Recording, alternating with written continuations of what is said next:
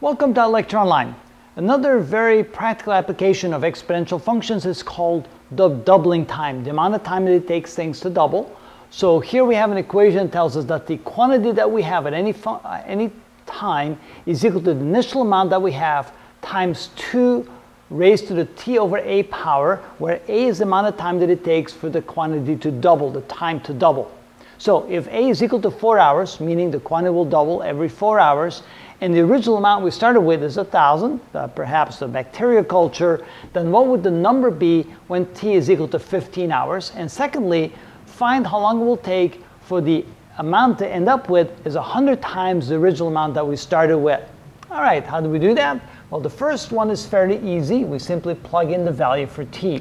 So we say n, the amount that we end up with when t is equal to 15 hours, is equal to the original amount that we started with, which is 1,000, times the times 2 raised to the time, that would be 15, divided by a, and in this case a is equal to 4. So it's 2 raised to the 15 divided by 4 power.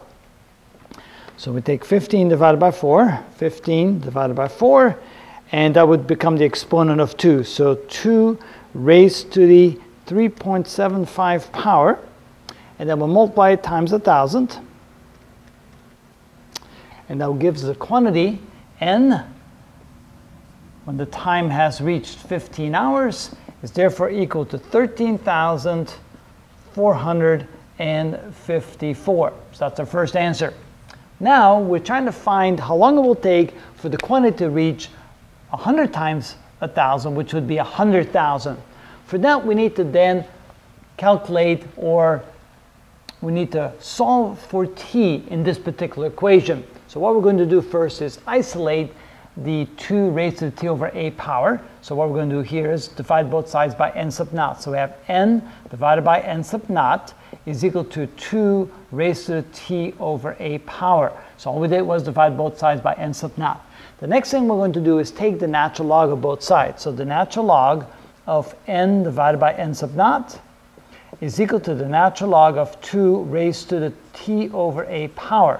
And remember, whenever I have a logarithm of something raised to an exponent, that exponent can move to the front. So we could write the natural log of n over n sub naught is equal to t over a times the natural log of 2. And finally, we can solve this equation for t. So we have t is equal to the natural log of n over n sub naught multiply times a and divide by the natural log of 2. So multiply times a and divide by the natural log of 2. Now we're ready to plug in some numbers. So remember that n was supposed to be 100 times n sub naught. So t is equal to the natural log of 100 n sub naught divided by n sub naught times a is equal to 4, and divide this by the natural log of 2. Of course, n sub naughts cancel out, so that's the natural log of 100. So take 100, take the natural log, times 4, and divide that by the natural log of 2. That means the time that needs to elapse to reach 100,000 times the original population is 26.6, and that would be hours, assuming we're dealing with hours here. So that's how we calculate the time to reach any quantity, and that's also how we solve for the number that we end up with once the time is known. And that's how we use these exponential functions to use the doubling time concept. That's how it's done.